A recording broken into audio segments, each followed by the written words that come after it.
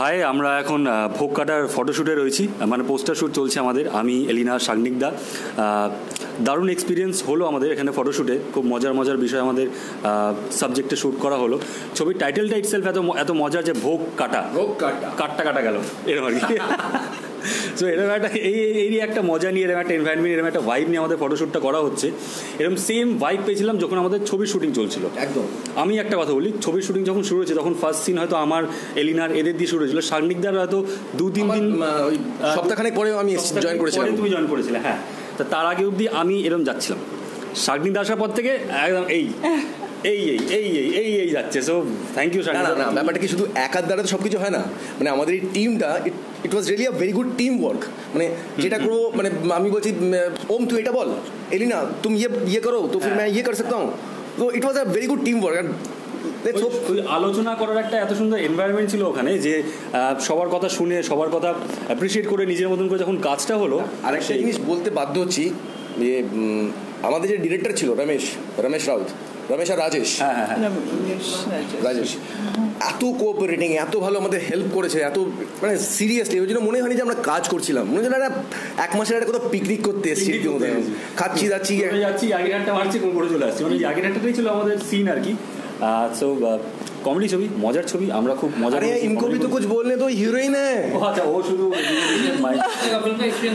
मुझे बहुत अच्छा लगा। पहले तो आप दिखा दो कि मैं कैसे बैठी हूँ। दोनों लंबे लोगों के बीच में मैं इतनी नाटी थी कि मुझे एक चेयर पे बिठा दी ताकि मैं इनकी हाइट में आ सकूँ। और मैं आज की रिपोर्टर हूँ इनकी।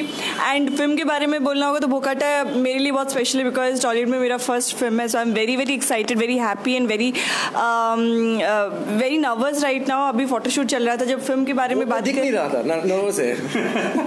नहीं आई तो पता नहीं चला कि ये नर्वस है। शूटिंग के टाइम में जैसे सागनिक दा बोले कि टीम इतना अच्छा था, और जैसे सागनिक दा बोल रहे थे कि कोई कुछ कर रहा था तो दूसरा उसको कोऑपरेट कर रहा था, वो था सबसे बेस्ट चीज़। बिकॉज मुझे बंगाली समझने में, बोलने में बहुत प्रॉब्लम हो रहा था। और ओम ने पूरी बंगाली फिल्म कर ली इसने, बंगाली बोलने में प्रॉब्लम है। चौंकने वाली बात यह है कि साइड से कोई प्रॉम्प्ट कर रहा है, बंगला में प्रॉम्प्ट कर रहे हैं, इनको बंगला आता ही नहीं है, समझती है लेकिन बोल नहीं पाती है। वो प्रॉम्प्ट सुन के वो हुबहू बोलती जा रही है। It was a very big talent. हम समझ रहे कैसे हो एक्टर है ना, तो अच्छा एक्सप्रेशन नहीं है, ओफ सुनना, फिर इसको डाइजेस्ट करना, फिर इसको डिलीवर करना एक साथ में। It was ready. That's so sweet, very sweet of them, but actually कभी possible नहीं हो पाता अगर सागनिक दा नहीं होते, ओम नहीं होता। एंड मैं बॉर्दी बुलाती हूँ सुभद्रा जी, वो उनको बहुत मिस कर रही हूँ मैं आज। वो भी बहुत हेल्प किए थे। हाँ, मेरी माँ और मेरे भैया। आई एम वेरी हैप्पी कि मेरे फर्स्ट फिल्म में मुझे इतने अच्छे लेजेंडरी एक्टर्स ऑफ टॉलीवुड उनके साथ काम करने को चांस मिला। शायद थैंक यू सो मच। ये सही है, ये मैं भैया हूँ। हाँ, भैया है मेरे, ये सैया है मेरे। सो रील में तो ओम is such a wonderful person. ओम मैं कभी तुम्हें सामने से बोली नहीं थी, बट मैं पीछे इंटरव्यू में बोल रही थी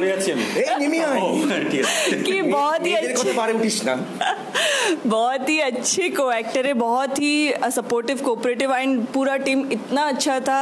एंड आई रियली होप कि सबको कोलकाता के सारी ऑडियंस पसंद करे मेरा परफॉर्मेंस इस फिल्म में। एंड आई होप कि बाद में भी मुझे उनका मन करे कि मुझे और देखे, तो मैं और फिल्म्स करूँ।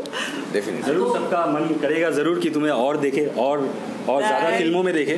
Thank you. और गाना का एक्सपीरियंस क्या होगा? उसमें तो मैं नहीं था। गाने का experience that was how to express, मतलब वो फर्स्ट ऑफ ऑल तो पहले बोल दे कि गाने के लिए जब हम लोग जा रहे थे, उसका जो एक्सपीरियंस था वो शायद सबसे मेमोरेबल रह गया। और वो हमेशा मेमोरेबल रहेगा। वो तो आपको बाद में पता चलेगा धीरे धीरे। आज तो फोटो से ज़्यादा शेयर नहीं करेंगे, बाद में धीरे धीरे पता चलेगा। बट फिल्म गाने के बारे में आप बोल दीजिए। গানের এক্সপিরিয়েন্স যেটা হয়েছে, গানে পৌঁছানোর আগে অবধি, আমাদের গানগুলো শ্যুট হয়েছে লন্ডনে।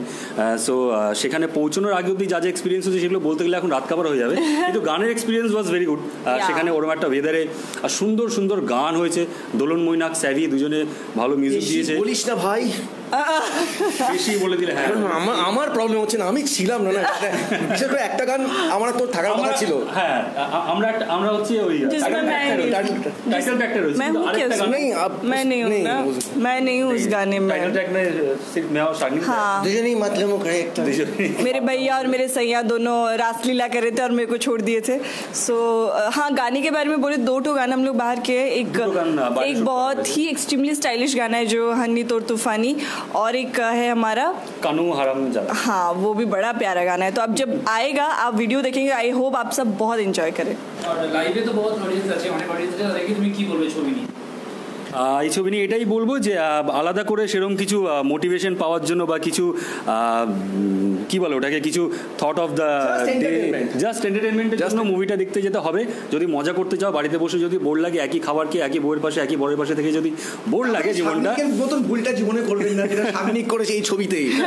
কেষ্টদা পুরো ফেসে গেছিল, ওই জন্য বলে ভোকাট্টা দুখানা, বুঝতে পারছেন কি দুখানা সেটা পরে বলবো। ছবিটা দেখতে হবে, ছবিটা বেশ মজার জমজমাটি ছবি করা হয়েছে, তৈরি করা হয়েছে, আমরা সবাই মিলে করেছি। সেখানে আপনারা অবশ্যই হলে গিয়ে দেখবেন ছবিটা। আর এক্সট্রা কিছু আমাদের আপডেটস জানার জন্য চোখ রাখুন এসকে মুভিজের। আর একটা জিনিস বলতে বাধ্য হচ্ছি, এই যে দেখছেন আমার এই বন্ধুটা ওম দাঁড়িয়েছে আমার পাশে, আমার ভাইয়ের ছোট ভাইয়ের মতন, ও কিন্তু সারা ছবি জুড়ে আমার পেছনে বাঁশ দিয়ে গেছে। ওই এই বাঁশটা দেখার জন্য আপনার ছবিটা দেখতে আসবেন, কি কত রকম ভাবে বাঁশ দেওয়া যেতে পারে, অনেক কিছু শিখতে পারবেন। বাঁশ খাওয়ার পর কিরকম রিয়াকশন দেওয়া হচ্ছে সেটা শেখার জন্য কিন্তু ছবিটা দেখতে হবে। সো যেটা বলছিলাম, চোখ রাখুন এসকে মুভিজের ইউটিউব চ্যানেল এবং ফেসবুক পেজে।